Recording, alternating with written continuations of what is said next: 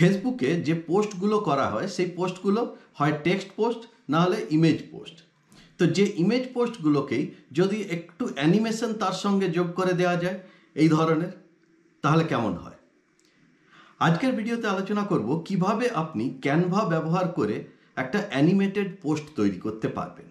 শুরু করার আগে রিকোয়েস্ট করব ইউটিউব চ্যানেলটি সাবস্ক্রাইব করে নিন, বেল বাটন প্রেস করে দিন, যাতে এই ধরনের ভিডিও এলে সবার আগে আপনি জানতে পারেন।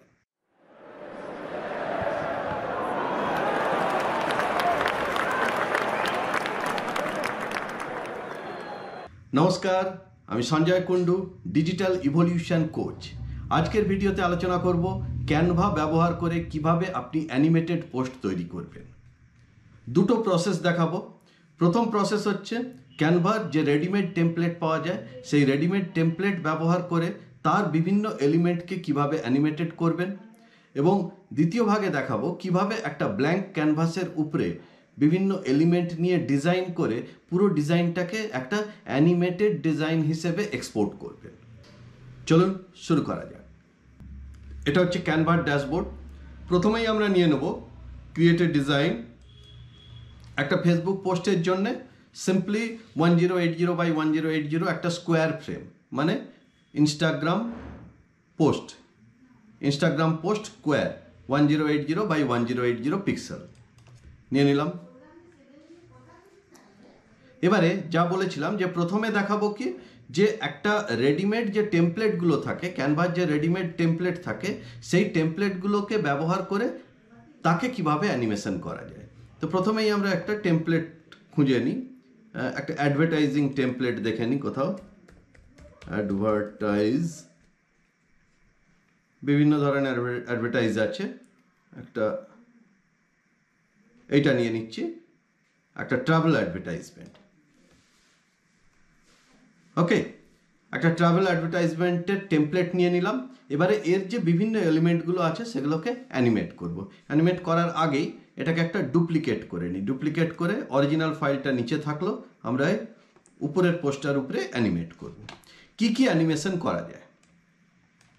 প্রথম চলে যাই টেক্সট অ্যানিমেশন।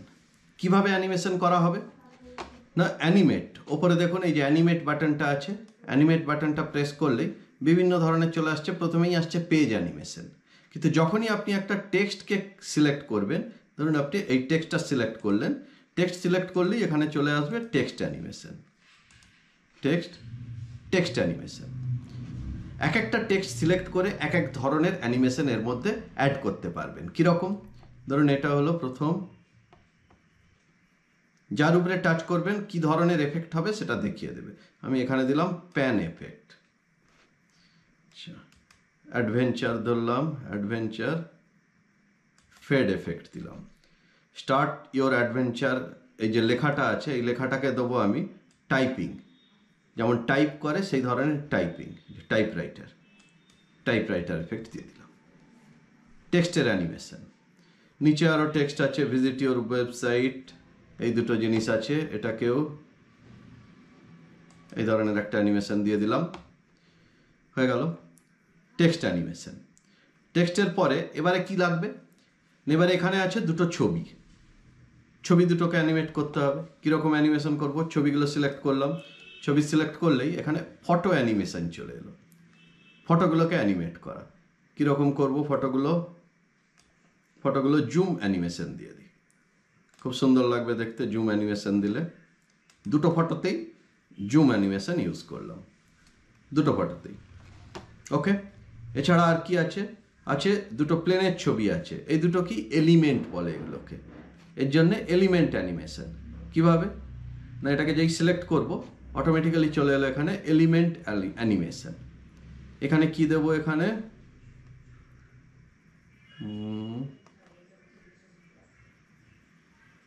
ড্রিফট, এই এফেক্টটা দিয়ে এটাকে বেশ সুন্দর লাগবে।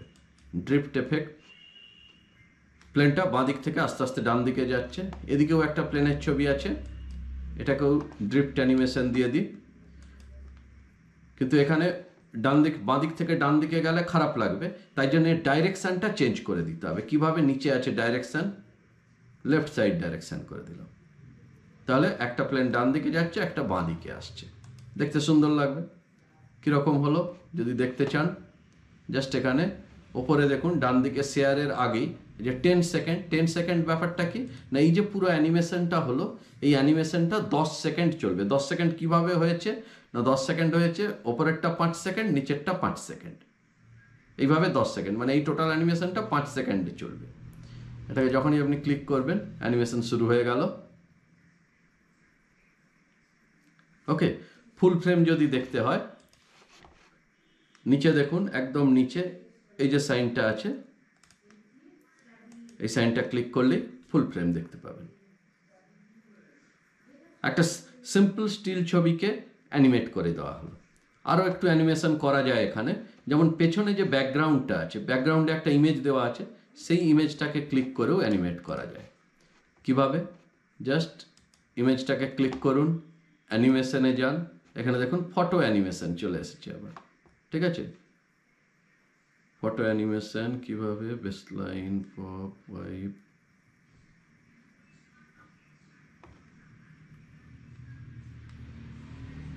ফটো রাইজ, এইটা দিয়ে, এটা বেশ সুন্দর এফেক্ট, ফটো রাইজ।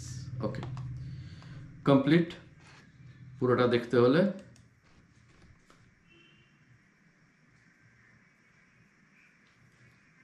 ওকে, এবার এটাকে এক্সপোর্ট করে নেওয়া। এক্সপোর্ট দুভাবে করতে পারেন, যে কোনো অ্যানিমেটেড ফাইলকে ক্যানভা থেকে দুভাবে এক্সপোর্ট করা যায়। একটা করা যায় MP4 হিসাবে, একটা ভিডিও ফাইল হিসাবে। ভিডিও ফাইল হিসেবে করলে আপনি যেটা করতে পারবেন সেটা হচ্ছে কি না, এর সঙ্গে কিছু সাউন্ড এফেক্টও দিতে পারবেন, এর পেছনে একটা মিউজিকও জুড়ে দিতে পারবেন, যাতে যতক্ষণ ভিডিওটা চলবে একটা ব্যাকগ্রাউন্ড মিউজিক চলবে। আরেকটা জিনিস করতে পারেন, সেটা হচ্ছে GIF আকারে এক্সপোর্ট করতে পারেন। সেক্ষেত্রে ব্যাকগ্রাউন্ড কোনো মিউজিক দেওয়া যাবে না, শুধু অ্যানিমেশনটাই যাবে। ওকে, এখানে আরেকটা জিনিস আমি দেখাতে পারি এই জায়গায়, যেটা হচ্ছে এই যে ধরুন বুক নাও বাটনটা আছে, এই পোস্টটা আপনি কেন দিচ্ছেন, যাতে বেশিরভাগ মানুষ এই বুক নাও বাটনে ক্লিক করে এবং আপনার ওয়েবসাইটে বা যা দেখাতে চাইছেন সেখানে যেন যায়। তাহলে এই বুক নাও বাটন ক্লিক করবার জন্য এখানে যদি আরও একটু কিছু এলিমেন্ট যোগ করে দেওয়া যায়, তাহলে কিন্তু খুব সহজে মানুষ ওই বুক নাও বাটনটা দেখতে পাবে এবং সেখানে ক্লিক করতে উদ্বুদ্ধ হবে। কি করবেন তার জন্য, জাস্ট চলে যান এলিমেন্টে গিয়ে এখানে ক্লিক বলে সার্চ করুন। ক্লিক মানে ডিফারেন্ট টাইপসের ক্লিকিং এলিমেন্ট, অনেক ধরনের আছে। আমি জাস্ট সিম্পল এটাই নিয়ে নিচ্ছি, হাতটা নড়ছে তো এটাকে নিয়ে নিলাম, একটু ছোট্ট করে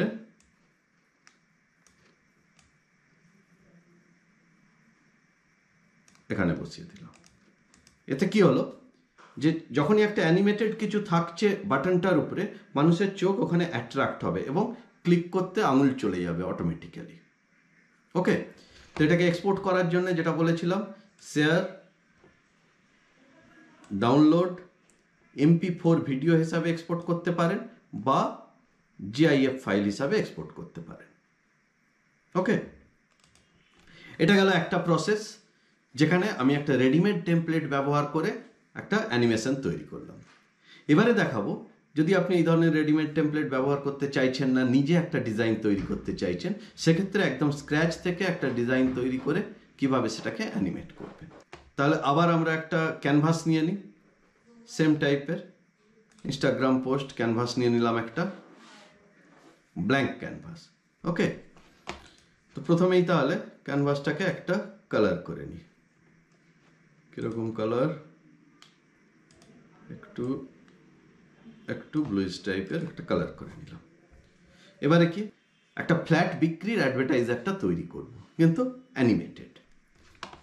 আমি বেশ কিছু এলিমেন্ট নিয়ে নিচ্ছি। প্রথমে একটা সার্কেল এলিমেন্ট নিয়ে নিই, CIRCLE, circle frame.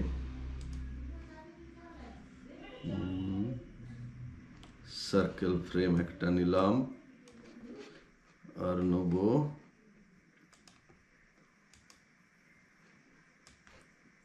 Normal circle.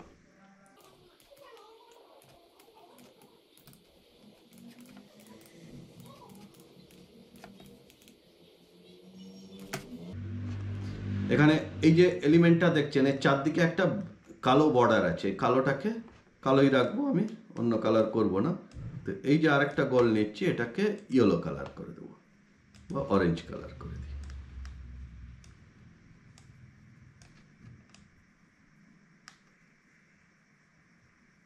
ওকে, আরেকটু ছোট করে দিলাম।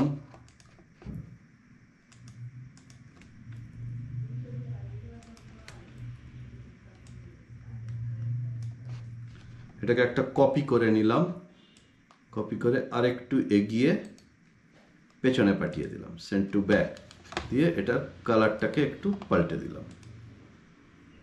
কালারটা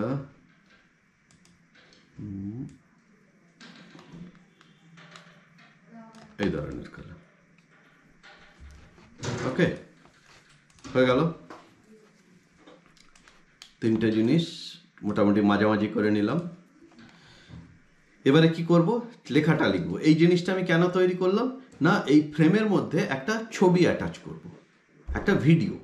কারণ যেহেতু অ্যানিমেশন হবে, একটা ভিডিও যদি দিয়ে দেওয়া যায় তাহলে কি হবে, অনেক অ্যানিমেশনটা অনেক সহজে বোঝা যাবে, ভালোভাবে বোঝা যাবে।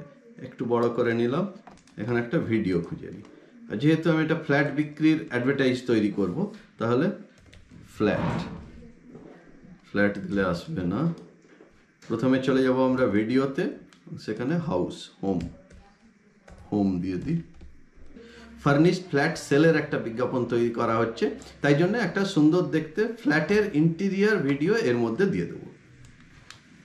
একটা ফ্ল্যাটের ইন্টেরিয়ার ভিডিও এর মধ্যে দিয়ে দিলাম। এবারে এইখানটায় লিখবো ফ্ল্যাট ফর সেল।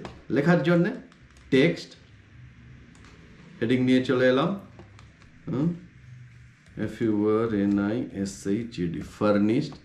এটা একসাথেও লেখা যায়, কিন্তু আমি এখানে আলাদা আলাদা করে 4টে লাইন লিখবো। Furnished flat for sale. এবারে একটু ফন্টগুলোকে ঠিকঠাক করে নেওয়া, ফন্ট একটু সোজা সোজা ফন্ট এটা নিয়ে নিচ্ছি বা এটা নিয়ে নিচ্ছি, সুন্দর। Furnished flat for sale. ওকে, এর চারধারে যদি একটা বর্ডার দিয়ে দিতে পারি খুব ভালো হয়। বর্ডার দিলে একটা স্কোয়ার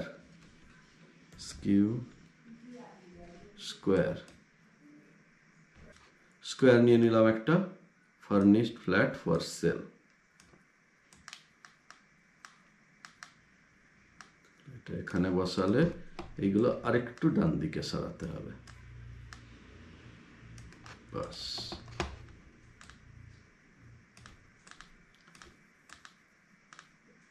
এগুলো সাজানোর জন্য এই জায়গাটাকে একটু বড় করতে হবে।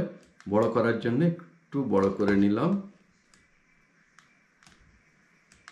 Furnished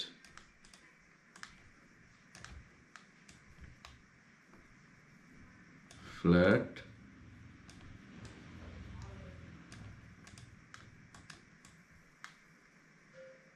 for sale.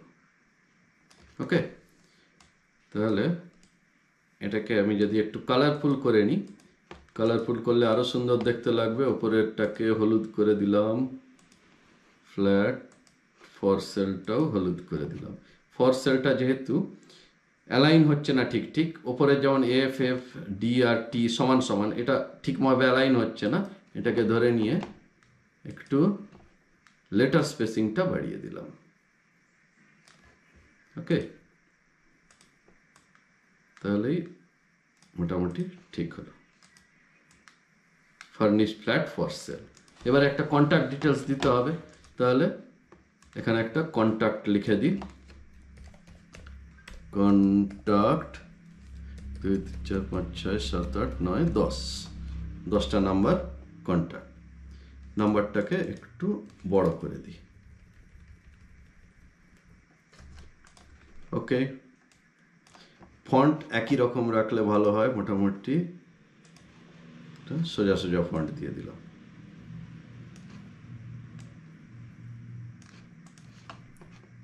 এখানেও এটার একটা কালার চেঞ্জ করে দেওয়া। ওকে, লেখালেখির কাজ কমপ্লিট, কিন্তু তাও কেমন যেন একটু ফাঁকা ফাঁকা লাগছে। তাহলে আরো কিছু এলিমেন্ট এর মধ্যে দিয়ে দেওয়া। এলিমেন্ট নিলাম। কি এলিমেন্ট নেব? কিছু ডটেড এলিমেন্ট। কীরকম?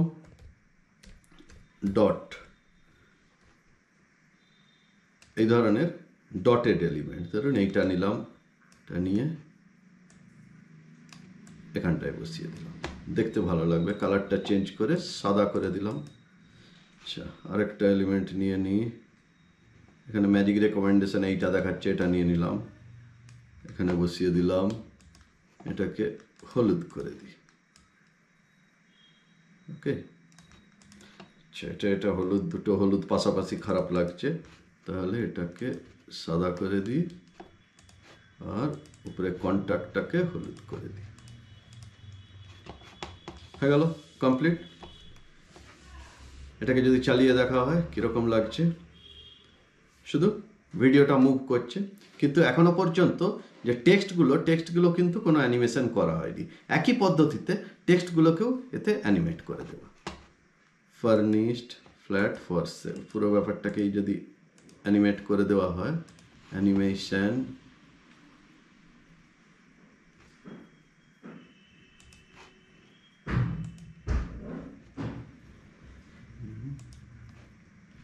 তিনটেই অ্যানিমেট করে দেওয়া হলো। কন্ট্যাক্ট, এটাকেও একটু অ্যানিমেশন দিয়ে দেওয়া, কন্ট্যাক্ট, এটা হয়ে গেল সুন্দর। এবারে আরেক ধরনের অ্যানিমেশন হয় কি, টোটাল পেজটার উপরে অ্যানিমেশন। কীরকম না, আমি যদি টোটাল পেজটাকে ধরে নিই, ব্যাকগ্রাউন্ডটা ধরে নিলাম, দিয়ে যদি অ্যানিমেট করি, তাহলে পেজ অ্যানিমেশন কী ধরনের হতে পারে? ওকে, সুন্দর লাগছে, দিয়ে দিলাম।